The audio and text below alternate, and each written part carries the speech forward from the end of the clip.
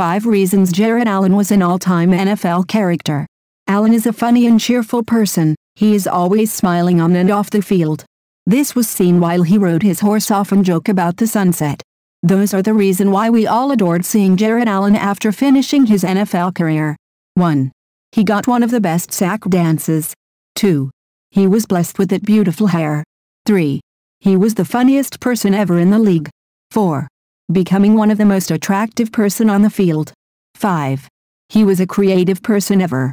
Jared Allen finished his NFL career with a farewell that proved why we all loved watching him. Allen was goofy, off-kilter and always smiling on and off the field. So of course he was going to say goodbye while riding on a horse and joke about the lack of a sunset to ride off into. Here are a few reasons why Allen might also go down in the record books as an all-time NFL character. 1. He had one of the greatest sack dances ever.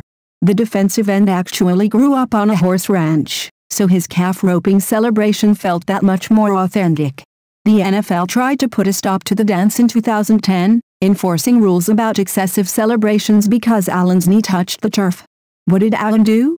He kept right on calf roping, but avoided touching the field with his knee. 2. That hair. That amazing, wonderful hair.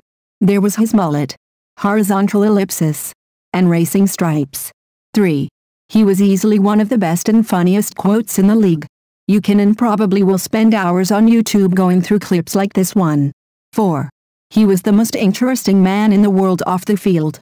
From Allen's official site. Over the past decade, Jared has been on countless adventures off the field.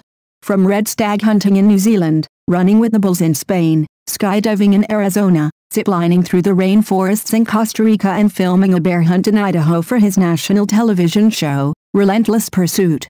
Jared's love for hunting led to the development of his very own cookbook called Quarterback Killer's Cookbook, which was published in 2010 and featured page upon page of creative wild game recipes. 5. He was just as creative on the field. Just look at this one-handed sack of Giants QB Eli Manning through an offensive lineman. Insane. Please, we beg you, Hall of Fame voters, get him to Canton. We really want to hear his induction speech.